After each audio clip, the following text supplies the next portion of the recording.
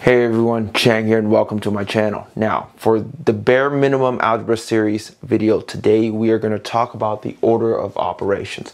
Basically, it is an agreed upon step-by-step order in how we would go about solving the problems to prevent miscommunication.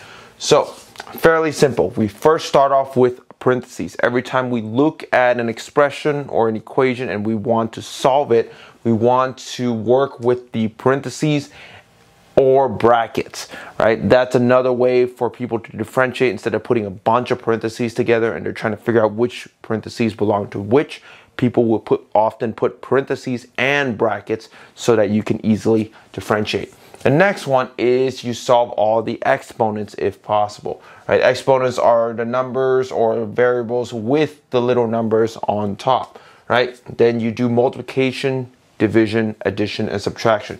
Now, that's step by step, but here's the key difference.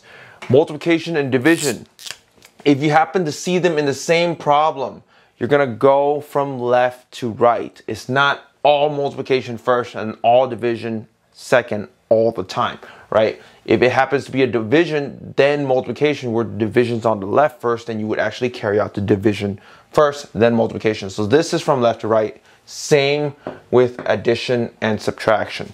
So there is the order of operation. Let's look at it in an example. All right, so let's look at this first example. We have 3 times the quantity of 5 minus 2 plus 6 times 1. Now, based on the order of operation, first and foremost, we're gonna look at the parentheses. So there's the parentheses, so we do everything inside the parentheses first. So basically now we have 3 times, and inside is going to be 5 minus 2, which is going to be 3, plus 6 times 1. So that's our parentheses. Are there exponents? No, none. So then we would go with multiplication. Now there's 2 multiplications here.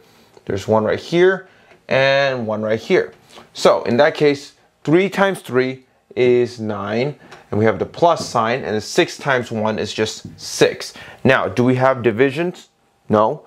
Do we have addition or subtraction? We do have addition. So this is just the final step. 9 plus 6, which gives us 15. Let's look at another example. All right, so here's our second example with slightly a little more so that you can see it all in action, right? First and foremost, once again, parentheses. All right, there is a parentheses. Here it is.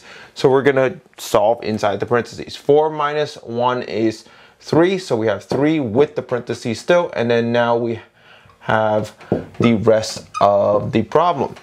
The next one is exponents. Yes, there is an exponent in this one, so it's right there. So that means 3 squared, which is 3 times 3. That means we have 9, right? So there's our exponent. Let's just make sure I highlight that, right? So it's going to be 9 minus 2 times 3. Now, we've gone through parentheses. We've gone through all the exponent. The next one is multiplication and division. There is it right here. Now here's where it gets a little tricky, right? Is it a negative 2 times 3 or is it just 2 times 3? In this case, actually it's just 2 times 3. So it's gonna be 9 minus 6. Often, that's why you gotta be careful with certain problems in the way they write it. This one originally is subtract 2 times 3, right? If you wanna be clear, and that's why certain books, certain problems written are considered poorly written problem, because there's always still room for misunderstanding. This one is one of them. I just want to show you the case. But yes, here you have 2 times 3 is 6. Therefore, now you have the last thing, which is your subtraction. 9 minus 6, which is going to be 3. And there is your answer for the second example. All right, so here's a little thing that I do want to point out. I don't want it to be misconstrued, but the order of operation is extremely useful, extremely handy, but it's not the end all be all, right? Math does open room for creativity. You can manipulate certain expression and equation in different ways that make your life a little easier. So for example, here's a standard problem that you can solve, right? Yes, the standard step, you can subtract 49 on both sides and then divide by 7 from the x and then get whatever it is, right? But you can always be creative, right? You can always manipulate things around. And in this case, as long as you're not breaking any rules, you don't really have to strictly follow the order of operations. So for example, here I'm going to take out the 7. I'm factoring out 7. All of a sudden it's going to be x plus 7 equals 7. And then we're going to divide by 7 on both sides. And all of a sudden you have x plus 7 equals 1. And all of a sudden it's a lot easier to solve than going through the other steps, right? So yes, order of operation is extremely important. It is mainly used for, instead of solving equation, most likely mainly used for just simplifying expressions, right? If you can use it for simplifying expressions, basically simplifying one side of the equation or the other side of the equation, and this is the rule to follow.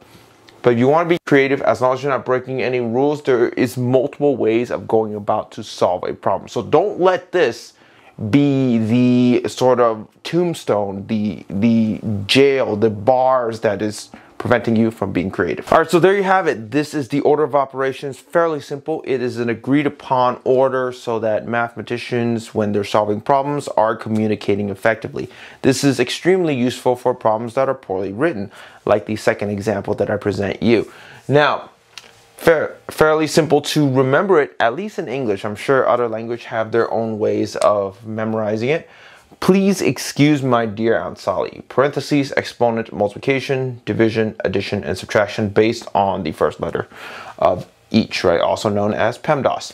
Now, for multiplication and division, don't forget left and right, addition and subtraction, left and right, right? It's not all strictly multiplication, then division, or all strictly addition and then subtraction. Now, lastly, this is a sort of agreed upon terms. However, when you encounter certain problems, it doesn't mean that you cannot be creative, right? You can manipulate certain expression and equation to make your life a little easier. As long as you're not breaking any fundamental rules of algebra or arithmetic, you're basically good to go. So hopefully, once again, this is a fairly simple video. If you haven't already, please like, comment, and subscribe. I will see you in the next video.